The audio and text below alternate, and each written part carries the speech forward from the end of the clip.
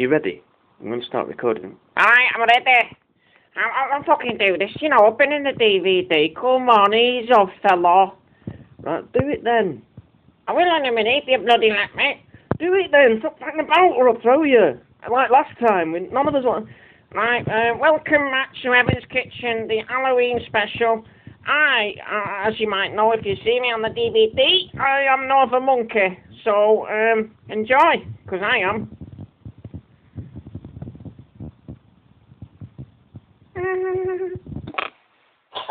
Things falling apart at the seams this Halloween special. Oh, hello there. I'm back in the kitchen. This basmati rice has just melted my phone charge wire. It's all going wrong. Oasis belting out in the front room. Not actually a bad thing, it's just that it's drowning out. Anyway, what I did, my flaming phone, which everybody knows now, that I record the programme on, I've got Mike Griffiths, I've spoken of him before. He's bringing around the mechanical order so we can make better quality DVD, but he's not bringing it until later, so if he brought it too late, I wouldn't have been able to do the Halloween special, so I had to shoot it on the mobile phone. The parts 1 and 2, realised the battery was going, so I plugged it in there, plugged the charger in there, trying to get some power back into the phone. The wire strayed onto the hot plate. I have now melted it, it's there, but everything's going to be alright. What was that, Sweet? Calm down. Whew, Sweet says I've calmed down. It's probably the best piece of advice I've ever heard. Right, basmati rice, that's looking sort of done, yes? That's no biggie, I don't need to show you how to cook rice. You know, it's like trying to sell coals to a Geordie, you know what I mean? I'm not going to try and tell you how to cook rice. Wouldn't want to stand there and patronise you. What I am going to do is go to live cam on this Halloween, well, I'll say special. There's nothing special happening really at the moment. But there it is. What we've got in that is our old faithful Greek yoghurt from Tesco. I shouldn't have said that.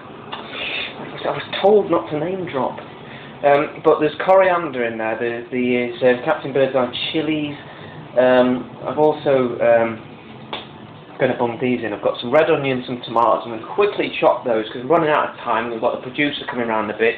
The lamb's going quite nicely in there, so I'm going to bang that in. Just going to put this back up on live cam.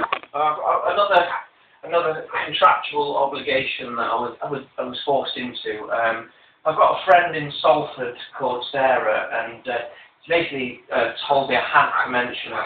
So good evening, Sarah. Happy Halloween. Hope you're having a good one, even though you're a dirty red. Sorry, I didn't mean United fans. So I know. Oh, I shouldn't have said that either because half of my fans are United.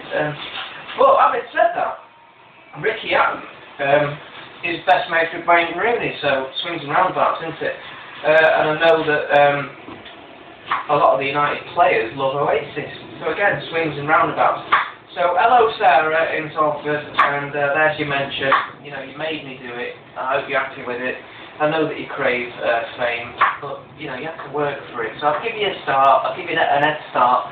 You know, you go on and you know, do something yourself now, because we can't have everybody jumping on the Evan's Kitchen juggernaut. You know, it's a fast-moving train, and you know, woe betide anybody that hasn't got a ticket, because I was told by a gypsy, believe it or not, when I was about 26.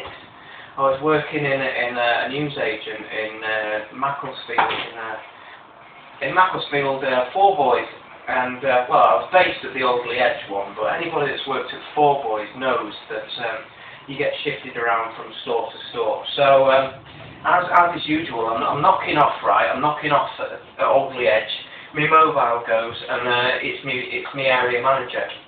And he's like, Andy, you're in Oldley tomorrow at 10, aren't you? And I'm like, yeah, I'm looking forward. And I'm like, yeah, I'm looking forward to me lie-in, because 10 AM is a lie-in if you work at a newsagent, because you usually up at 4 in the morning. So I'm like, yeah, I'm looking forward to going in at 10. And he goes, you'll still get a bit of a lie-in. And when he said those words, you knew he was going to send you off. So he sent me off to Macclesfield, and I was knackered. I told the lads to make up their own paper round. And then this woman came in and said, you've got a kind face, which I transposed to mean mug. But I bought one of these little stones anyway. You know, you all know the drill, especially people our age. I think there I go again, being a bit sort of pompous about the age thing. I'm not, please. I know that I appeal to people of all ages. You know, I've had people in the teens, I've had people in the 90s saying that they love Evan's Kitchen. Please, I'm sorry, I know that I sometimes go a little bit pompous and I'm in my 30s and all that. But what I'm saying is, this lady came up to me and said, "You've got a kind face." I transposed that as, yeah, I've got a mug face, how much do you want? She gave me this stone, but what she said was this, that when you're 35, she said, the colour green will have a major impact on your life. Now, I don't know if that means I'm going to, you know, get shot by somebody wearing a green t-shirt, or whether I'll end up sort of moving to sort of New Zealand, where there's lots of greenery and stuff, where they shot The Hobbit, Lord of the Rings. But anyway, yeah, she said this and that, and she sold me this stone, and she said that when I'm 35, it would be my pivotal year. She said if I was going to make something of myself, that would be the year. So I'm hoping she was right. Yeah, she was a nice woman, and I gave her three bucks.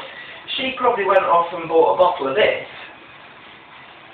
Led Zeppelin, which is available from most irresponsible outlets, let's be honest.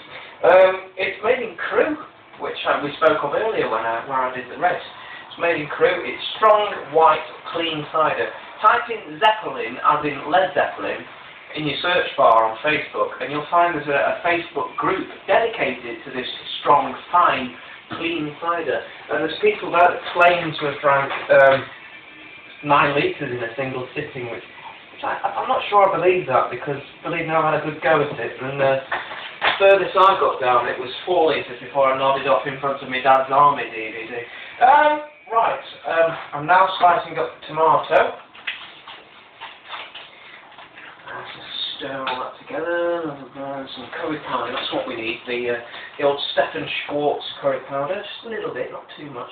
Don't fucking poison anyone, do we? Just like that.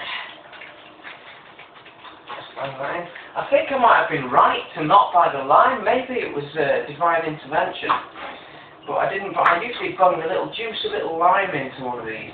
But I'm not sure if I want it citrusy, because last time it was a little bit, you know, you learn from your mistakes here on Evan's Kitchen.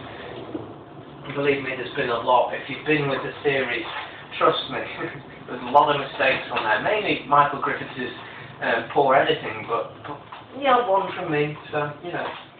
By the way, if you want a copy of this, now's the time to get in touch.